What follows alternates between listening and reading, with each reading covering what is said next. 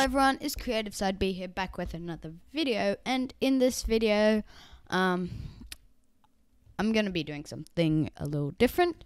I'm going to be showing you this cool skydiving system that I found in the toolbox and how to set it up, and a really good part about it is that it's R15. And I've been searching up some tutorials on skydiving on the internet. There's not a lot of R15 skydiving tutorials, so here you go. So you want to go to the toolbox and type Skydive with a capital S and a capital D, no spaces, and press enter. And then you'll see this one by Pulsanova. Shout out to him. This is a great script. Anyway, so you just want to drag that into your game, and you want to have that selected.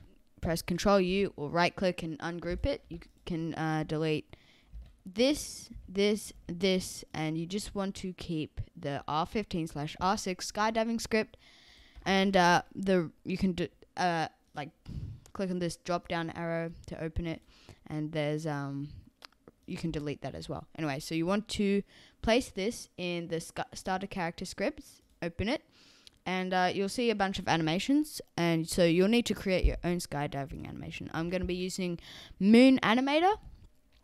You can use your preferred Roblox Studio animation editor, like these things up here, this one here, but I'm going to be using Moon Animator because I find it easier and it has more features and stuff, and it's just easier to use. Anyway, so I'm going to use the rig builder. You can use like load character or something, or even character inserter for Moon Animator, but just for the purpose of this tutorial, I'm just going to load in what you can select. So R6, R15, but for this tutorial, I'm going to do R15, main rig, and just wait for that to load into the game. And once it has, you can go onto Moon Animator, File, New Animation, and you can call it something, Skydive Anim, confirm. And then what you want to do is click that plus icon, click on him,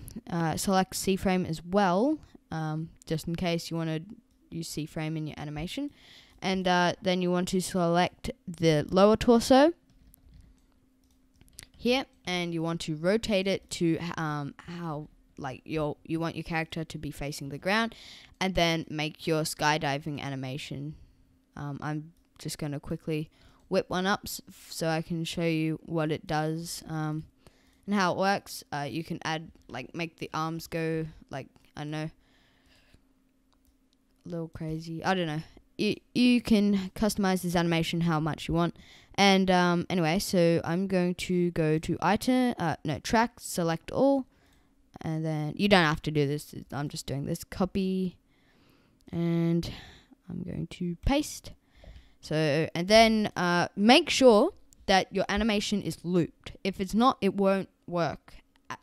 It will work, but it won't work if that makes sense. Anyway, you'll see if it doesn't work for you. Anyway, animation settings, loop, confirm. Alright, so now we got a looping animation. I'm going to go item, export all, and in server storage, Moon Animator export, there should be this thing here.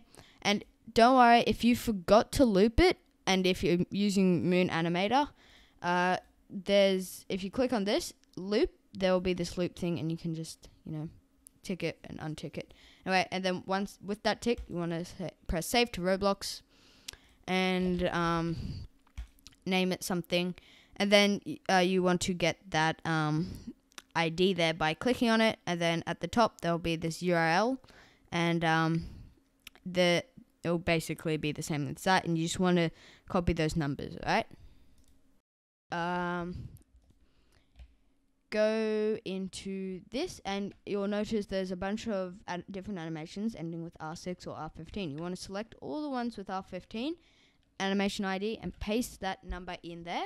Wait a bit and it might pop up. Well, it will, but Anyway, and you'll notice forward animation, left animation, so different animations for different movements. So if you want to dive forward, you can change the animation a bit. But yeah, and now that we have that going, you can delete this dummy. I'm going to now put a spawn here, and I'm going to drag it up into the sky so I can show you that it works. So now if we press play,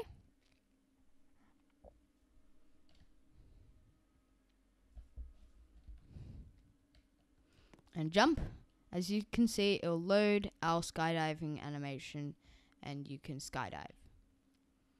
And with parachutes, it does not really glitch out, depending on what parachute you get from the toolbox, or if it's custom one, it is lag free. So yeah, anyway, I hope you have enjoyed this video. If so, leave a like, and while you're at it, definitely subscribe. And yeah, have a good day. Goodbye.